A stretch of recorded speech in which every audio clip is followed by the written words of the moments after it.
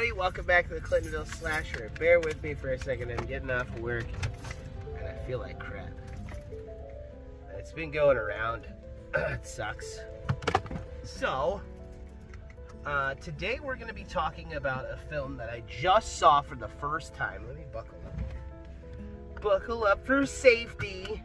Anyway, it's a film that I saw for the very first time, and that is last year's film that came out, Violent Night, starring David Harper and John Leguizamo. A little rundown of the film is that, and it also has the lady that played Mrs. Griswold in the Family Vacation movies. Now, I will not be able to pronounce her name or remember how to say it, so Mrs. Griswold it is. So, a little rundown of the film is that Mrs. Griswold is like a super millionaire. She's got a fucking shitload of money. And, John Leguizamo is, he is a robber. Hold on one second. I had a cigarette. Now I don't know where I did. What the heck? That's right, I'll finish when I go. Anyway, John Leguizamo plays a robber, and he's dressed up like this catering company, well, along with all of the other guys that are robbers, and he decided to steal all this money. Well, David Harper plays Santa Claus, like the actual real-life Santa Claus. Well, Santa Claus is like tired of fucking milk and cookies, so he starts drinking bourbon, and he shows up at this house and where like the super rich people live, and there's a little girl there that is the granddaughter of Mrs. Griswold. Anyway, so David Harper's character, well, Santa Claus, he goes up there, he starts drinking fucking bourbon and milk and eating cookies and falls asleep in this like vibrating chair. Well, he wakes up to the sound of gunfire, and he like decides, I'm not gonna get involved. He's like, I gotta get out of here. So he tries to leave. Well, he can't leave because the reindeer take off. So now he has to figure out this way to like save this family.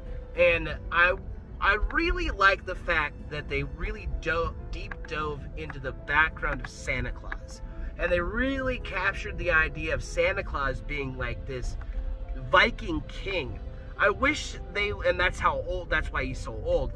Now, I really wish that they would have elaborated on a little more, but I did read up on a little bit about this folklore, and it is part of the folklore of Santa Claus being like a Viking king, and he was either cursed or blessed, however way you want to look at it, but one of the gods came to him and basically said, you know, you've lived a life of misery causing fear, so now you're going to live eternally and spread joy to children. So that's how it became Father Christmas. I don't know too much about the folklore. I'm not really 100% sure on it. I just read a couple of things, so don't quote me on it. But I really like this. Now, the kill scenes were absolutely fucking brutal and so much fun to watch. I really had a good time with this film, and it's streaming on Amazon Prime right now. So I strongly urge you guys to check it out. Now, a little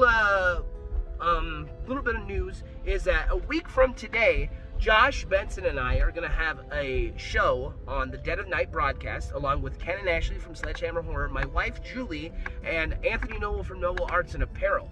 Now, we will be doing a deep dive into 1974's classic, Black Christmas. Now, I've actually never seen this movie, and I'm really excited to check it out. So, we're going to deep dive into that. We're going to be talking about The Night Howler, Josh Benson's film, The Crimson Nightfall, maybe playing a couple of games. So check us out on the Dead of Night broadcast. If you're new to this channel, please like, comment, and subscribe. Yeah, stay horror. Have an awesome weekend. We'll see you next time. Later days. I'm going to have to find my cigarette because I dropped it somewhere.